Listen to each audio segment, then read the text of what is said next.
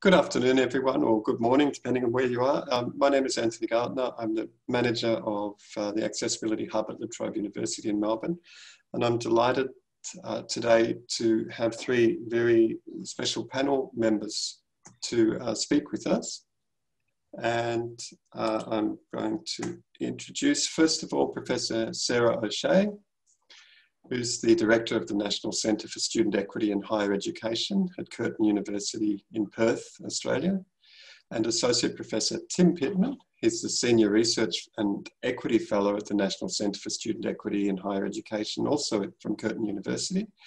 And we have Mr. James Chan as a student in psychology at the Singapore University of Social Sciences, and is also the Inclusion Advisor at the Asia Europe Foundation in Singapore. So I'd like to thank you all for attending today and welcome all of our participants in Breakout Room 3. This session will be really a question and answer session. I have a series of questions for our panel members, and we will also, if there is time, because we've run a little short now, but we'll also try to take some questions from the audience at the end of our presentation. So feel free to put those in chat if you have a question to raise. I'll hand over first of all to Professor O'Shea. And my beginning question is, Professor O'Shea, what do we mean by students with special needs? Who is it that we're actually talking about? Oh, well, thanks, Anthony. This was a really interesting question. Yeah, I had to give some thought to this because I suppose personally, I prefer to talk about students with additional needs. So for me, the term special, while it's really a positive term, it does infer a level of difference, you know, whereas students with additional needs, it's more about really recognizing that students can be the same, but they often have extra things that they need help with that we may not be aware of. So I think that's really important because it's often assumed that if you have a disability, then you're sort of special, you have a special need. And that you're in some way different in terms of appearance or behavior or ability, but that's often not the case, as we know. You know, instead, many people can require additional support at different stages of their university career. Perhaps, you know, a mental health issue might develop, an accident might occur, or a physical ailment might.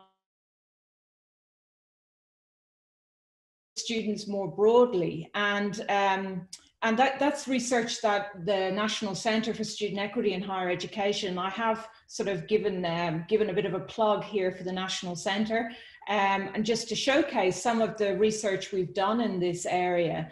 So there are many ways that students may consider these additional needs, and so a one-fits-all model, I think, is key as well, that we don't assume that we can have one level of support that can be applied to all students with additional needs. For example, students may not wish to be defined by their needs and instead prefer to perhaps let the institution know that some additional support might be needed, but it's not a necessity. Others might require ongoing and coordinated support.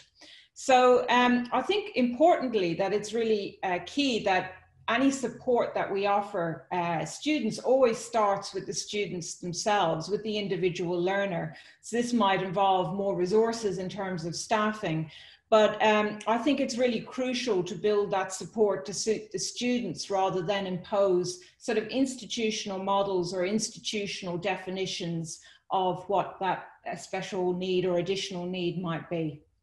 Thanks, Professor O'Shea. I was just taking a note there. So there is important consideration of what is a special need and what is just a different need or an additional need. Yeah, and that's an important point to consider. Can you talk about for us now how COVID has impacted on the inclusion of students with additional needs in higher education this year, and what have we seen? Yeah. Look, I think all students have been really badly hit by COVID. With the students with these additional needs, often those impacts have been exacerbated. So many of these learners may be medically vulnerable. So for example, so exposure to the bug may have really huge implications. Also, the isolating nature of COVID may particularly hit those with additional needs, particularly if mobility is already impaired or if they rely on additional carers. So we have seen in Australia that often people that require additional care were particularly badly hit by COVID-19 because people were reluctant to go into homes and care in case there was infection there. Also, for those who are hearing impaired, wearing a mask and trying to understand what people are saying with the mask can be really difficult and very isolating as well. But, COVID's also offered some possibilities. And I think the previous speaker, one of the keynotes, in fact, I think a number of the keynotes pointed to some of those opportunities as well. So what seemed like an impossibility just a short period of time ago, I mean, at the beginning of the year, I think if I'd said to anyone in the audience, within months, we're all going to be delivering education online, I don't think anyone would have really believed that, because there's always road stops and roadblocks within institutions. Technical systems don't speak to each other. And there's always been reasons why we can't move to an online environment. But we have, and there's also additional supports now that are available. So for example, on-screen captioning for hearing impaired people, the availability of transcripts almost immediately for those who have hearing issues or sight issues. Or larger font sizes as well. So in a way, COVID has offered us a lot of challenges, but also a lot of opportunities. I think personally, it's quite important that we don't, and I think the previous speaker said this as well, that we don't return to the old ways of doing things, that we do embrace what is the good of what has come out of COVID, but also recognizing that the human touch is always key as well, and that we shouldn't really go totally online because many individual students really appreciate that one-on-one human contact. Thanks, Professor O'Shea. I think you raised some important points there around the sense of isolation that has impacted students who have been exposed to COVID or whose family members have been exposed to COVID. We certainly heard a lot about the challenges that those students have faced and the reluctance of others to engage with those students out of a certain fear of contamination. And particularly, and I think Tim will talk more about this shortly, is about the benefits of online education has afforded to some students at the same time as it has disadvantaged others. So look forward to hearing more about that.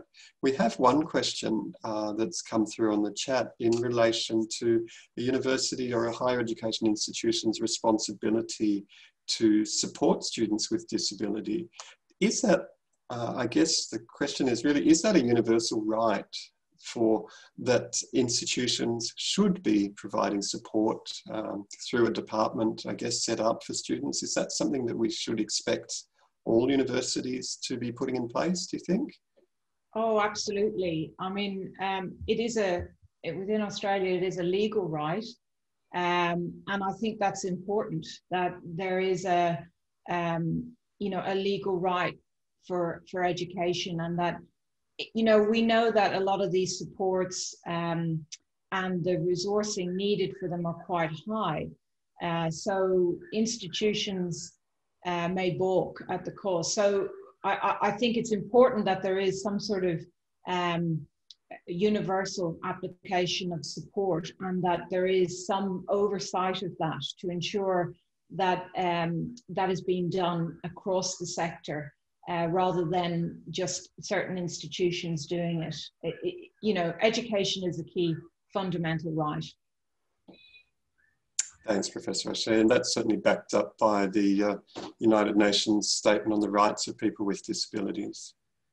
And I suspect, James, you might have something to say about that as we get to you in a subsequent question, but that's a really important thing. And to those who've raised that question, thank you for that question. It is an important one. And it is, we think, a moral and a social obligation of every institution to provide adjustments and support for students with disability. Absolutely. I will now pass on to question number 3, which is for Associate Professor Tim Pittman. Tim, what do you think are some of the challenges for students with special needs in access to higher education? So those students who need additional supports or services. And have we gone backwards or forwards in 2020? Thanks, Anthony. First, the challenges the students face commence even before they get to higher education. Many countries, including Australia, access is competitive. There are more students wanting to go to university than there are places. And so we have to compete for places. And many students with disabilities have not had the same opportunities in primary and secondary education. And they are less academically prepared, not because they don't have the ability, but because they've been less supported.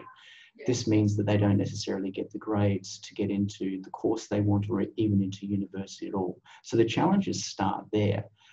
If they do get into university, then universities, as Professor O'Shea said, in most countries are signatories to the United Nations Convention on People with Disabilities, and they do their utmost to support the students. But it means that everything that all students are trying to do, students with disabilities are often trying to do the same thing and struggling with particular issues. And those issues are not only how the education is being delivered to them, but also the issues they face in their day-to-day life. And that leads to the second part of your question, have we gone backwards in 2020? It's a bit of a mixed bag. Again, as Sarah was saying, the reality is overall, yes, we have gone backwards.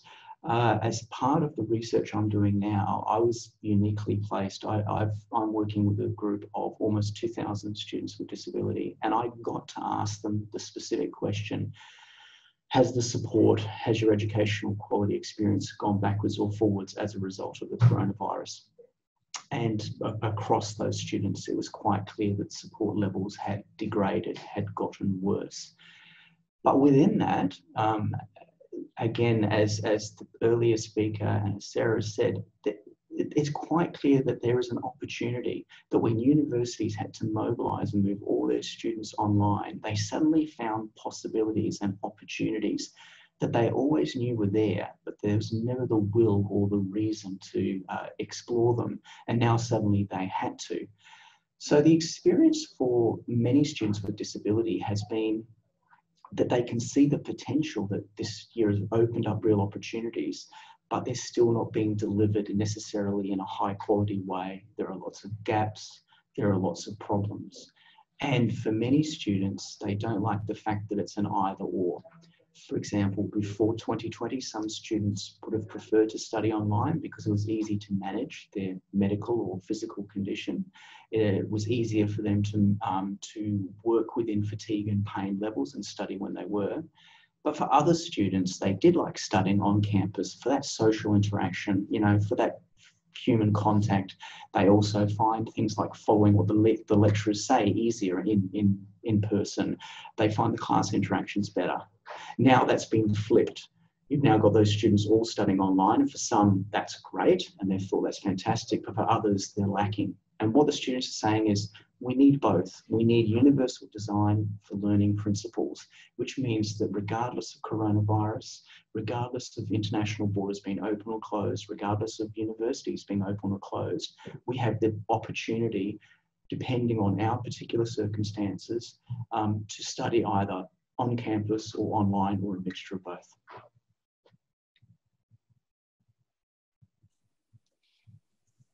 Thanks, Associate Professor Pisman. And you raise a really interesting point there about universal design and its implementation. It's something that gets a lot of press, certainly here in Australia, and a lot of contention. What do you think are those principles? What are we talking about when we speak of universal design? Universal design for learning principles extend across the entirety of the learning, of the teaching and learning experience. For many people, when they think of universal design, because the principles have a strong foundation in architectural practice, they think about the built environment. They think about just ramps being everywhere, or rooms, plenty of rooms having good sound levels. And that's obviously part of universal design. The second part that people tend to think about universal design is around technology. The technology opens up opportunities for different ways of teaching. Again, online versus on campus is a classic example. But that's, again, only one aspect. Universal design and what the students with disability have been talking to as part of my project also fundamentally gets to how you deliver the education. So again, earlier Professor Sarachet talked about captions on lectures. So lectures are pre-recorded. Now, in some universities, as a matter of course, they caption all their recorded lectures. And that's an example of universal design. The student doesn't have to ask for it. It's there across all courses. And many students, not just those with disabilities, benefit from that. Students whose English is a second language in Australia can also benefit, for example. However, in other universities, the student has to ask for those lectures to be captioned. Now, universities will do that. They are legally required to in Australia, but that's not a universal design approach because the students have to go and ask. And that leads to a really important aspect of universal design that people maybe overlook with students with disability. And that is, the more you adopt principles of universal design, the less likely or the less times a student has to disclose their disability in order to get a quality learning experience. So returning to that example, if a university, as a matter of course, just captions all of their lectures, records all of their lectures, and makes them available to all students, a student does not need to identify as having a disability in order to arrange the captioning. It's there already. This can reduce their levels of anxiety and can also reduce the chances of them being discriminated against.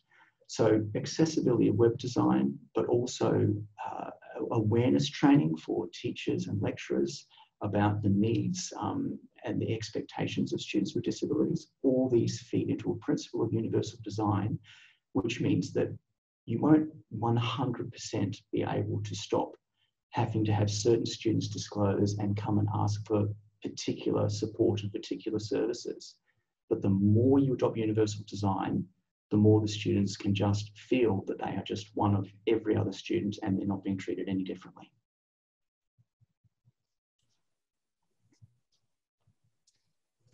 Thanks, Associate Professor Tim Pittman. That's a really, really important point, isn't it? That we require, certainly in Australia, we require students to disclose that they have a disability in order to receive adjustments. And I'll pass to Mr. Chan shortly, because I think where that becomes really interesting in Asia is the reluctance to declare the presence of disability, the sense of shame or stigma associated with that. A universal design of all curriculum is actually one way of overcoming that need to declare. And that could be a really, really important strategy for colleagues who are here today to think about. I'd like to pass over to Mr. Chan for our next question, which is, Mr. Chan, what are some of the specific challenges you've identified or experienced in your journey into higher education, and what helped you to be a successful student? Well, I think to start off, I would like to analyze the issues I faced before I entered higher education and during my higher education. So I'm actually a late diagnosed person with disability.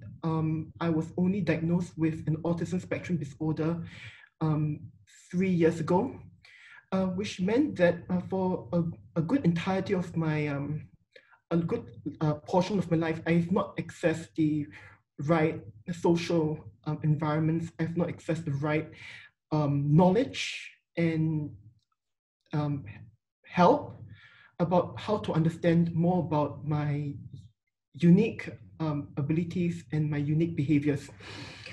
And so I got bullied a lot in school. I faced a lot of stress because of this. I found it difficult to get support in school itself because of how I was misunderstood based on my behaviors. And the schools I was in were not active in connecting me with the right resources and people. And so in terms of the academic grades that I attained because of the stress going through the curriculum, it took me about 8 years after I finished my diploma level in Singapore, which is the same as the TAFE qualification in Australia. It took me 8 years to access a bachelor's level education. So it took me a while to really get through that glass ceiling in my context. But after I got into the university level, I then faced a lot of the stigma and the difficulties to access accessible education at the level because of a lot of things that we've mentioned. And of course, we're going to talk about stigma later as well.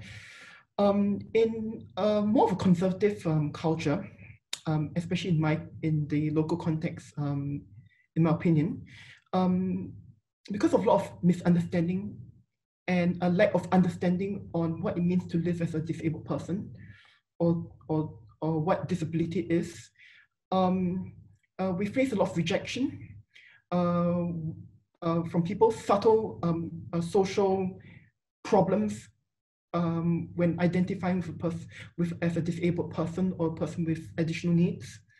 And so students with disabilities generally do not like talking about these things. But in conservative societies, policies and resources and opportunities for access are given from a top-down approach. Universities and governments enact policies and infrastructures for access, and then they are trickled down to the users. But that requires more emphasis on access to information, that the people actually know that these things exist. And of course, as I mentioned, due to stigma, people are not as willing to identify themselves with disability, as such as their needs remain more invisible, and they end up not seeking that level of support. And I think that it's an issue which I personally have faced before my university education and even during now.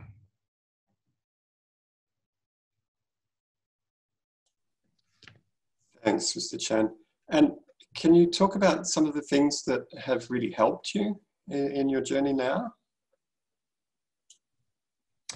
I think that the main thing that I've really benefited from is working alongside other individuals in the same educational space to advocate for greater inclusion and accessibility in education. I personally believe in a bottom-up approach to policy influence. We talk a lot about giving agency to the student body, about giving them a voice and the capacity for change in collaboration with the staff of universities and with policymakers in the government. I think that we should do the same for the disabled community in and outside of academia. I personally have made friends and connections with people in this sector, inside and outside of Singapore. We share a lot of experiences on our own cultures and practices on how we can take control of our learning environment and to use resources available to the best of our abilities and capacities, and also how we can better work with our staff partners in the universities and with also other policymakers in our countries, and how we can promote greater cooperation and sharing between both sides, so that the voices and the recommendations of the students can be better taken seriously and to be implemented. And I think that that has been the greatest benefit to my work and also my access to higher education. Thanks, Mr. Chan. That's, I think you've raised some really important points there. One is about that sense of shared experiences. And I think for many people living with disability, there's a great sense of isolation, not just because of COVID, but because of life circumstances. And that sense of isolation can lead to an experience of aloneness, an experience where there's nobody like me who I can see. There's nobody that I can recognize or aspire to be because there are no role models. So I think that's a really important point, and we will come back to that later in the conversation. But I wanted to pick up on something else you've said about the importance of influencing policy. And we've had a question from the audience here about what we can do, what ASEF can do, what members of the audience here today can do, and the panelists, to actually influence policy, to make sure that governments take seriously the needs of people living with disability in their community, right across the world, and what we can do to influence that policy. And perhaps I'll open that up to the panel. Are there any thoughts about how we can actually do that, how we can influence policy? I'm happy to have a stab at that.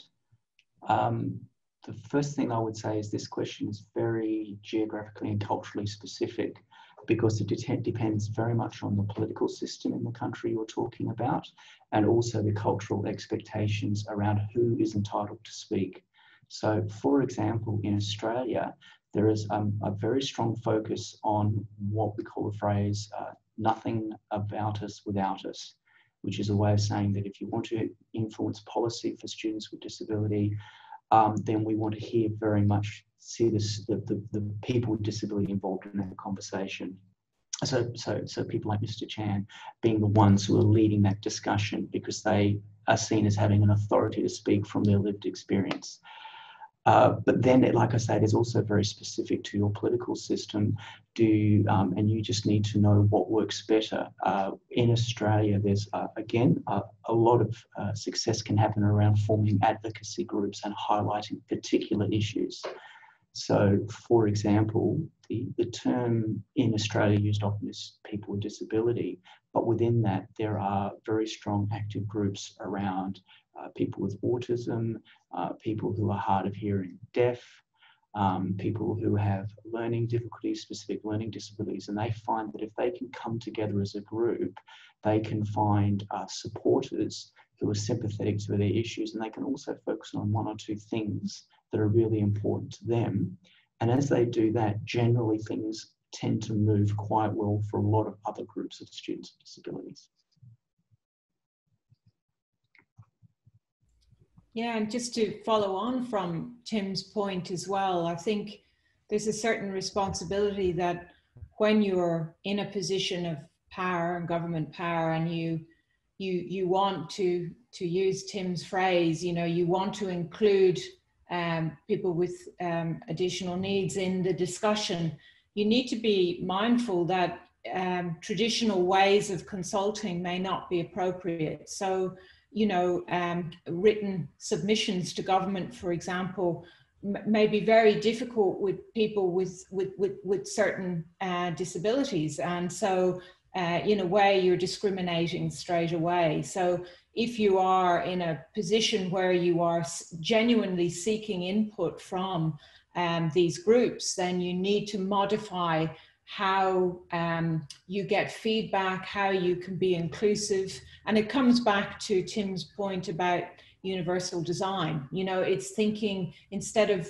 thinking only about traditional ways of doing things, it's really widening that to consider, well, how can we do this differently to ensure everyone has the capacity and the accessibility to participate? Thanks, Professor O'Shea and Associate Professor Pittman. Mr. Chan, did you have any further comments on that one?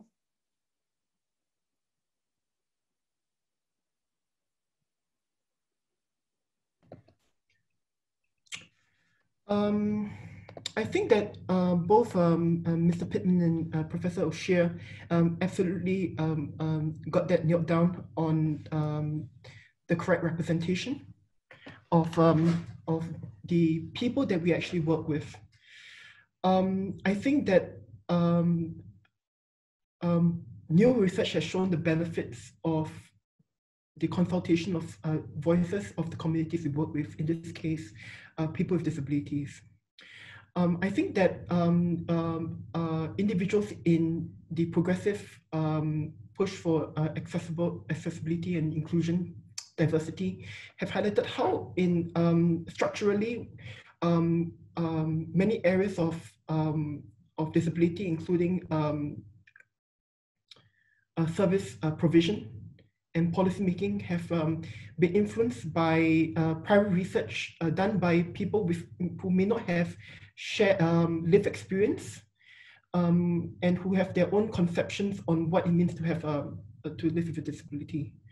I think that a greater consultation with experts with a lived experience of disability will power how we provide services, how we create policies, and how we work with disabled people and people with disabilities.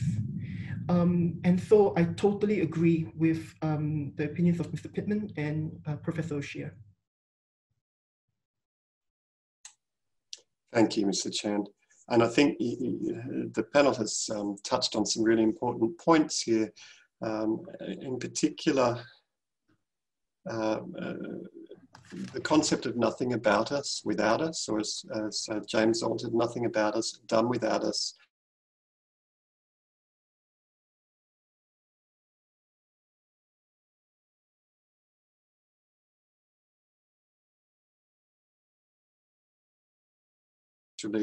And culturally based. So I can't stand here and recommend that you all undertake activism. I live in a country where that is possible. And in fact, I head an activist organisation called the Australian Tertiary Education Network on Disability.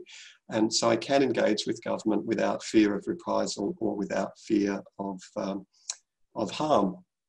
I know that for some of you, that's not the case. And so it's a very subtle process of building relationship with significant people of influence in the country and helping them to understand why this is an important need. And just over time, building those relationships. You know, Australia didn't get to where we are now overnight. This journey in Australia started probably about 40 years ago with deinstitutionalisation, where we took people living with disability out of institutions and put them into the community. And then for the first time, they were visible. And that process actually led to a whole lot of cultural and legislative change. But that was 40 years of work to get to where we are now. So it's a long, slow process, but it's built by building relationship with key people and fighting for change in whatever capacity, in whatever way is available to you. I'd like to move back to the next question, which I think builds on this current conversation. So, how important is stigma in relation to access and participation in higher education for a student with an additional need? Does stigma, and I think we know the answer to this one, does stigma vary between countries or by type of disability? And how important is it to see role models of successful people with additional needs? Perhaps I can pass this to Mr. Chan and also Associate Professor Pittman and also Professor Sarah Oshie to see what the panel thinks about this important question and how that may influence capacity to advocate.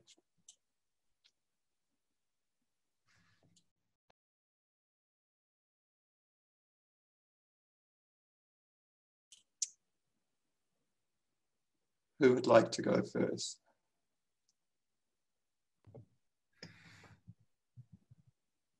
Okay, I'm happy to. Thank you, Anthony. And as you say, I think we know the answer to the second is stigma does vary between countries. It is very culturally specific.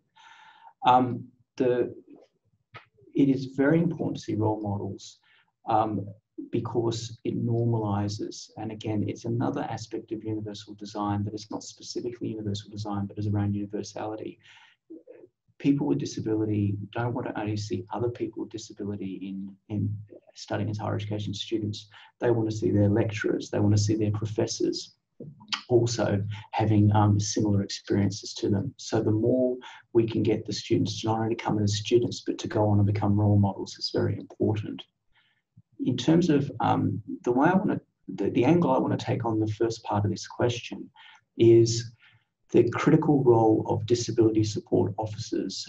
That's what we call them generally in Australia, but the particular professional experts in universities whose role it is to facilitate and make sure that students with disability have their needs met.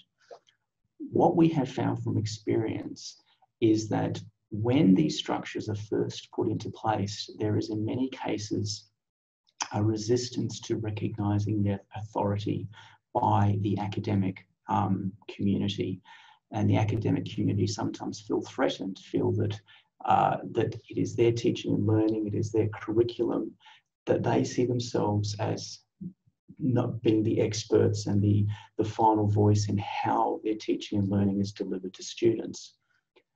And what we found over time was it was very important to build up professional respect and recognition between the two groups.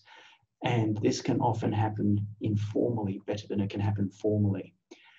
We found that when universities implemented disability support officers and started telling their lecturers and their teachers, you must listen to these people, you must make the accommodations they ask, it in many cases became quite conflicting and quite conflictive relationship.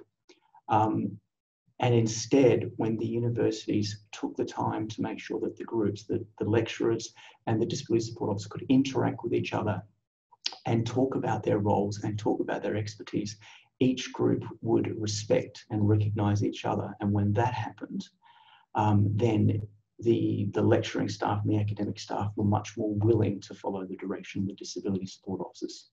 I think I've spoken enough. I'd love to hear from someone else now.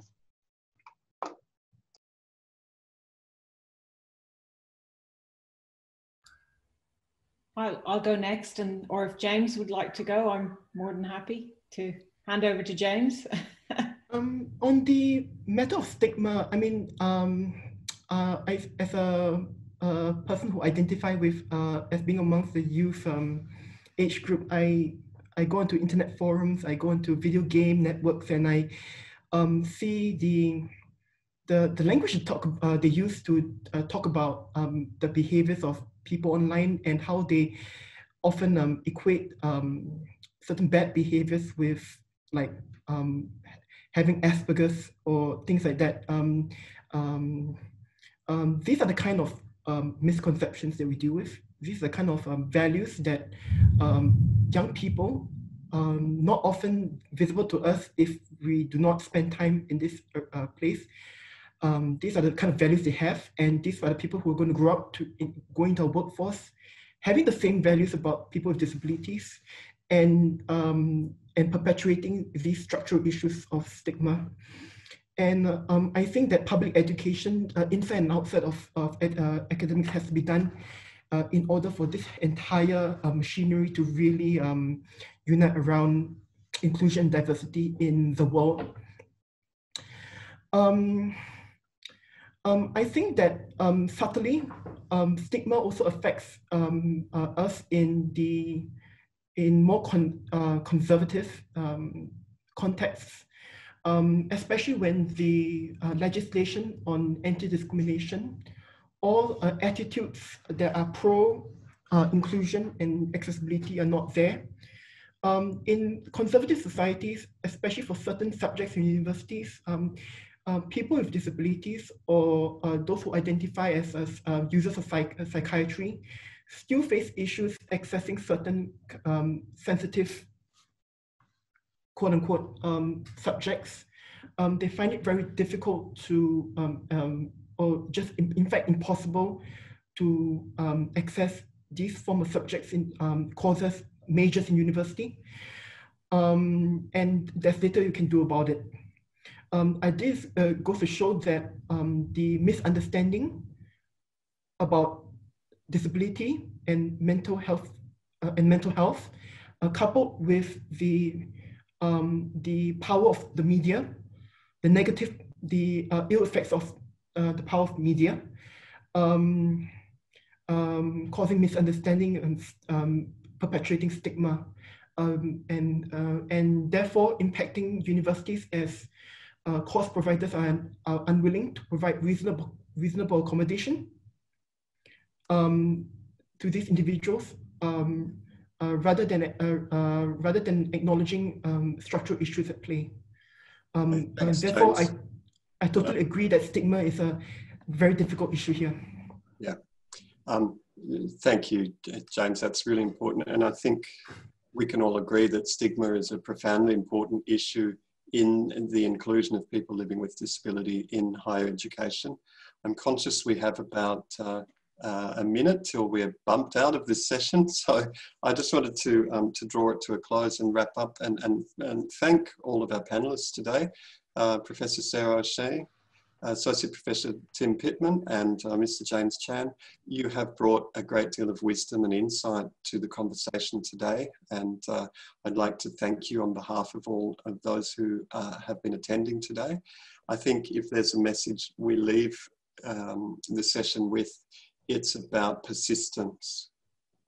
That's what I'm hearing underneath all of this. It's about persistence and knowing that a person living with disability has a right to be included in all aspects of community life, including education, whether that person be a boy or a girl, or transgender. We all have a right to access education, and the conversations need to start in the community.